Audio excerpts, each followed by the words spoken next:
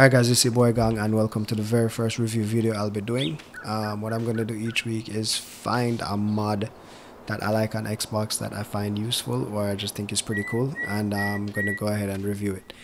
The first one is the electric pallet truck. It is located in under vehicles, under MISC, and it's $1,200. It also comes with the fillable pallet and a pallet with tension belts. That's $350 and $150 respectively.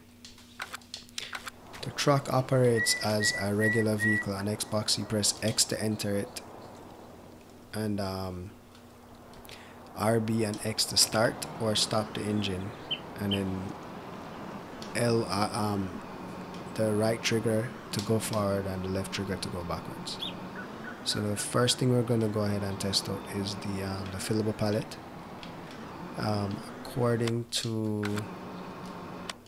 the information here, it can literally take anything. So let's go ahead and test it out on...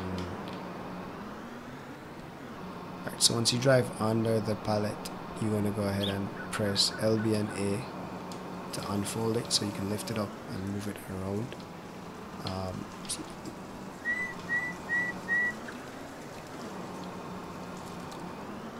Let's go ahead and test it out on the lime, see if it works. So we just should pull up close to it, and then you press the L joystick in, and it should be filling it up. There you go.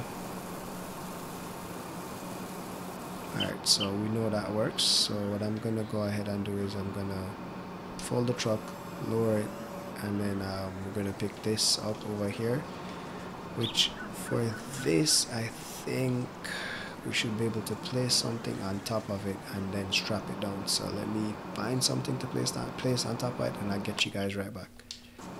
Alright, so basically I placed another pallet on top of it, and if you go ahead and hover over it until you see the green is highlighted right there, and then you go ahead and press in the L joystick, it will do that. It doesn't look like it is fastened to it, but if you pick up the top one, everything picks up together.